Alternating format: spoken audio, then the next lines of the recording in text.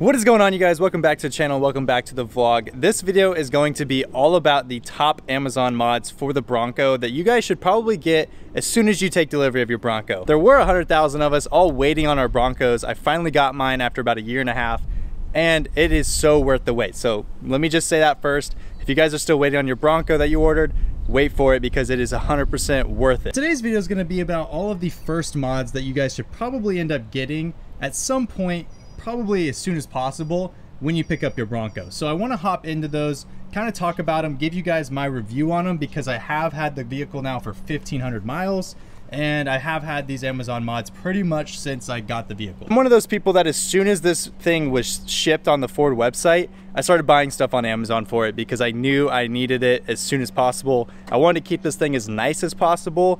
I know it's gonna be off-road, I'm gonna get it muddy and dirty and all that in time, but at least wanted to get like the protective stuff in now before I start messing things up and have to replace it. Also, the lift just shipped out, so that's gonna be coming soon. I have to order my tires. You guys already know I have my wheels set. This thing's gonna be absolutely massive here in just a few weeks as I get everything in and I can start installing it. Before I start sharing some of the parts and stuff from Amazon, I do wanna disclose I am an Amazon associate, so I get a small percentage if you guys do buy these things through Amazon using my links. So that's my disclaimer right there, but I did buy all of these with my own money, so I am actually using these things. Starting from the front, we have the most noticeable thing because I have it the same color as the vehicle, which a lot of people are doing this. If you have a red one, they get red. If you have a yellow one, they get yellow. But the first thing are gonna be these shackles.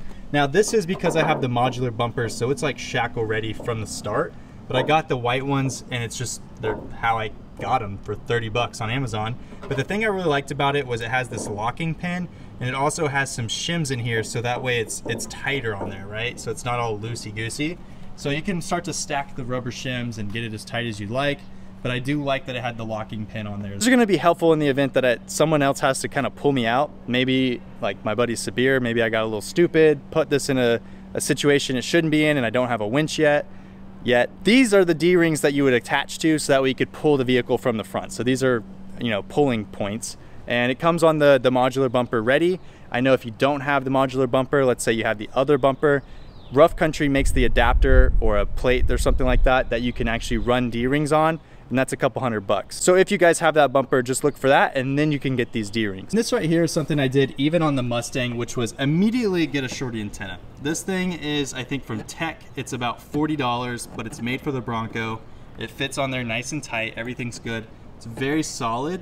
I like that about it. I've actually like slammed my armpit into it and basically stabbed myself. So it's very stout. I thought I was for sure gonna break this thing. But generally you have this giant antenna sticking up and it just looks kind of funky on this. And this is just a nice shorty antenna. It actually kind of blends in and you forget about it, which I really like about it. But I haven't noticed any radio reception difference because that's always a concern when you have a shorty antenna. But I just love how it kind of seamlessly goes away. The other cool thing is like, it's so dumb, but it has a slight angle on it. You wouldn't think the slight angle is something to brag about, but I don't know. It's just something that's different besides all the little shorty ones that have like the round top and stuff. I saw some for like 20 bucks, but I wanted to pay a little bit more just to get this one. Also, the other ones are like super short, which for sure is going to affect your like radio reception.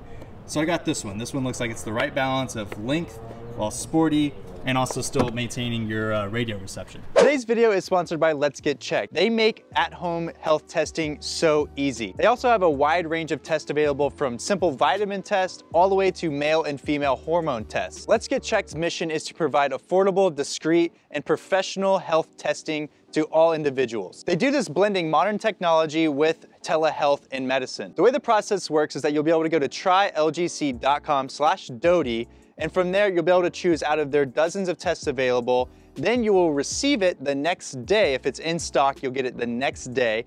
Then you submit your sample, you send that back out, and within just a few days, you'll have those results available. Now, a nurse will actually call you with those results, and they'll also be available online. This is a massive improvement because it makes it so that way it is now patient-led whenever you order tests. So that way you can actually pick anything you want online that they have available, do it all from the comfort of your home, and get those results back with confidence that these are going to help you in the future, so that way you can at least start a baseline or start to track your progress. Let's Get Checked is the future of medicine because let's be honest, who really wants to go to a doctor's office or a hospital Those things always give me the heebie-jeebies. I'd rather not. So to be able to do everything from my home, I think that's honestly the future of healthcare. Huge thank you to Let's Get Checked for sponsoring today's video. Now let's get back to it. Let's just wrap up a little bit of the exterior stuff here. On the back side, I do have the OEM Ford bucking Bronco. This is the gloss black one. So if you have a wild track, this is standard. But I bought this on Amazon. It was about 50 bucks. Took a long time for me to get it. It actually took like a month. But it looks like they're actually speeding up on that. So now they're coming in a couple days. So there must be restocking on it. This sort of leads into the whole Stormtrooper look that I'm going to be pulling off with this vehicle. So I did the blacked out badge here. Now, of course, it would be great to have the matching like Ford badge here. So I could do that. And this one does have like an indentation, you can tell. So if I peeled this off, it would still have probably prongs and, you know, an indentation. However, if you do pull off this badge, it's completely flat. So if you want to go badgeless, you can do that as well. But I kept the bucking Bronco because I really like it. And I don't know, it just feels right to have the bucking Bronco there on the right side in gloss black. Now let's go ahead and pop open the rear trunk, which is one of the best things I ever bought. Like, this is probably my favorite thing. And it took the most, I guess, pressure off of me. And it really just made me at ease, which is quality floor liners. You don't think that's a big deal until you go camping and have a hailstorm and get caught in the mud with muddy boots. These cargo mats are made by Maxina, so I have them again linked down below for you guys. These things are well worth the $300 because I got the full set. So if you just want the floor mats, it's a lot cheaper. But what I did was I got the cargo mat, which does bend, so that way you can still lift up your cargo thing down below. Other cool thing is it has this middle piece, right? And it does the seat backs. So these Velcro on to the seat backs because usually it's like a fuzzy cloth. And when you fold down your seats and you put like a muddy bottom cooler or your tent or whatever else from camping and off-roading, you put that on the back of the seats when you lay down the seats, then you have crap all stuck into the fuzzy back of your seat, which is really difficult to clean. So this gives you peace of mind now that you can, you know, lay down the seats, put a bunch of dirty stuff on there and just wipe it away. Of course, I have them in the driver and passenger as well as the middle for the rear passengers. I have it all the way across. So this is one big piece, which you guys may not be able to see, but it's all one big piece. And everything is nice and laser cut, and it also pops into the locks for where the factory floor mats. So this will just stay in place. You don't have to worry about it. Even has a dead pedal cover, so all that's gonna get dirty would be your pedals, which you can see mine are kind of dirty now. You can just wipe those down and spray them down with, like, I don't know, a normal cleaner. Obviously nothing shiny, so that way it's not slick. But these things just pop right out, hose them off, and they're good to go. Really like the fact that these things have like a cool line and texture and things like that. They're not just flat and black. I also like that they have a lip. If you guys never had floor mats with a lip, it saves so much pressure if you like spill coffee or if you have muddy boots or whatever. You just leave it in there because you can just pull them out later. It's not going to go on your carpet. This is such a dumb thing, but it actually just gives you peace of mind when you want to drive your vehicle and enjoy it without ruining it. Went ahead and started her up, and you can see here we have the touchscreen. So I did opt for the big old 12-inch touchscreen, which you guys are seeing here. It's got the CarPlay and all that stuff, right? Loading it in. I was kind of reading some horror stories on the forums and stuff of people who were off-roading. They went to deflate, then they came back inside to click something on their dash or on their screen, and then ended up scratching dirt that they didn't really feel on their hands right into their screen, and then it's screwed because then you have this big old expensive screen that just has a huge scratch in it. I wanted to get a nice screen protector. There's some plastic ones, or I got the tempered glass. There's some out there for like 40 bucks, but for 15 I figured it was worth a shot. There were no reviews on this at all whenever I got it, but now you guys are seeing it. So if you guys want to buy the same one, it's 15 bucks on Amazon. Goes all the way to the edge, nice clear tempered glass. I did not want to do matte and then ruin the glossy setting. Sort of like an Apple product for me, where Apple makes glossy laptop screens, and I don't want to add the matte because then you lose like the depth of the color to me. I don't know, it's just something weird. So I wanted to keep it nice and glossy. I wanted to keep it protected. So that's why I opted for the tempered glass screen protector. But again, it's 15 bucks. I can always replace it. Maybe when I get my first scratch, or as this thing starts to just wear out as I touch it so much.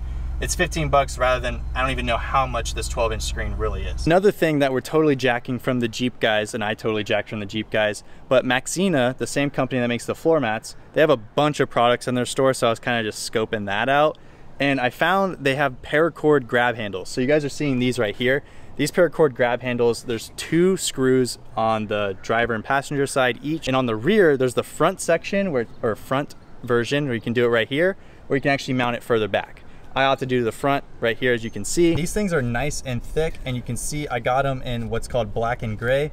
To me, it looks more like black and white, so that's why I got it to match the black and white. But I did it so that way all the black, you can see it's a little bit different, right? This is more white showing, this one's more black.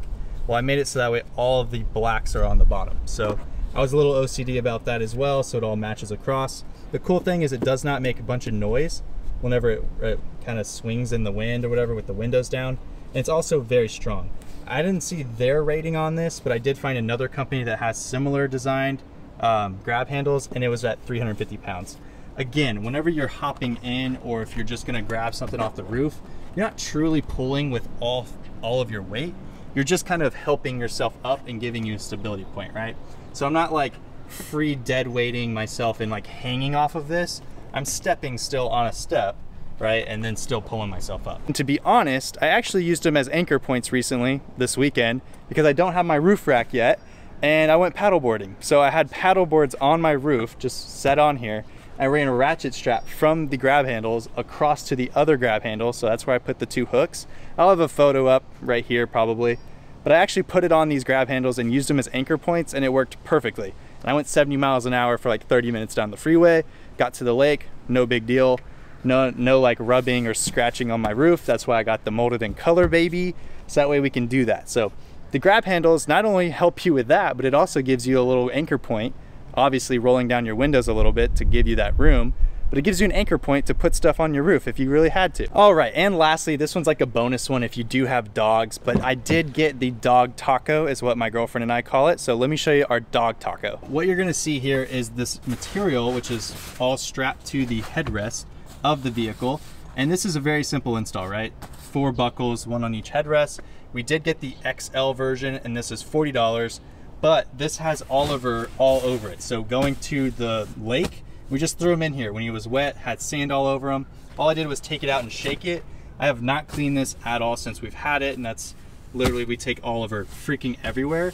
And we wanted this so that way in case he was muddy, just like we go hiking or camping, we can just toss his little butt in here and not worry about our nice roasted seats. That, you can see our seats are perfect. Nothing wrong with them there, but on the top is covered with crap. This is the beauty of spending $40 for a dog taco, where you can just throw your dog in here. And just so you know, this is the XL version, and what we do to kind of stop the flapping with the windows down is just tuck in the bottom of the seat like that. And yeah, it works perfectly.